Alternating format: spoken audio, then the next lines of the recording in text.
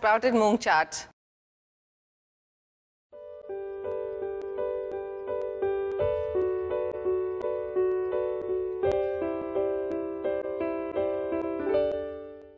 Hello and welcome to Sanjeev Kapoor's Khazana. I'm Alyona and I'm going to show you some nice recipes which are low-cal and healthy yet tasty. Now that we are over with the festive season, let's start with some nice sprouted salad.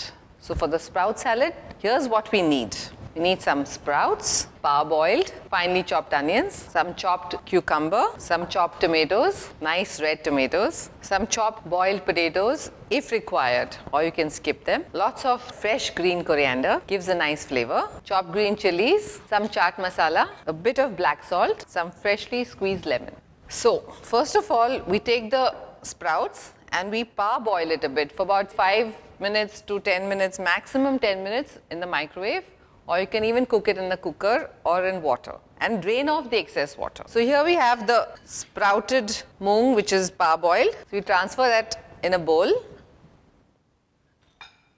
and we will add some finely chopped onions, some finely chopped tomatoes. You don't need the water of the tomatoes, so you can just skip it. Some chopped cucumber.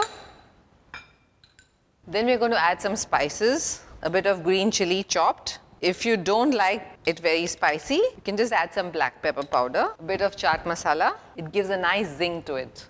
Some black salt to taste.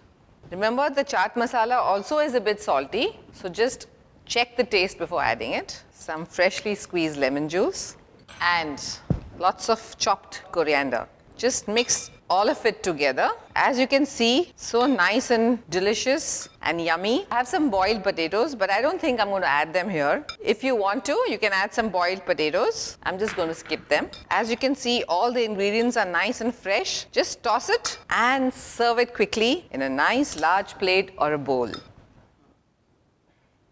We can garnish it with some chopped green coriander again. So here we have the sprouted moong chaat. Delicious and healthy, ready for you. I hope you're going to try it soon.